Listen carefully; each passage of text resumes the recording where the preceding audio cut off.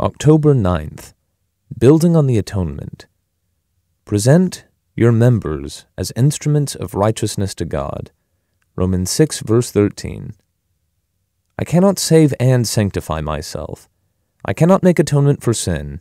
I cannot redeem the world. I cannot right what is wrong, purify what is impure, or make holy what is unholy. That is all the sovereign work of God. Do I have faith in what Jesus Christ has done? He has made the perfect atonement for sin. Am I in the habit of constantly realizing it? The greatest need we have is not to do things, but to believe things. The redemption of Christ is not an experience.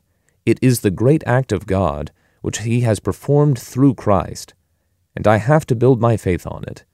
If I can construct my faith on my own experience, I produce the most unscriptural kind of life, an isolated life, with my eyes focused solely on my own holiness. Beware of that human holiness that is not based on the atonement of the Lord. It has no value for anything except a life of isolation. It is useless to God and a nuisance to man. Measure every kind of experience you have by our Lord Himself.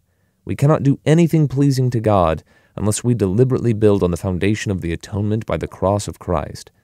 The atonement of Jesus must be exhibited in a practical, unassuming way in my life.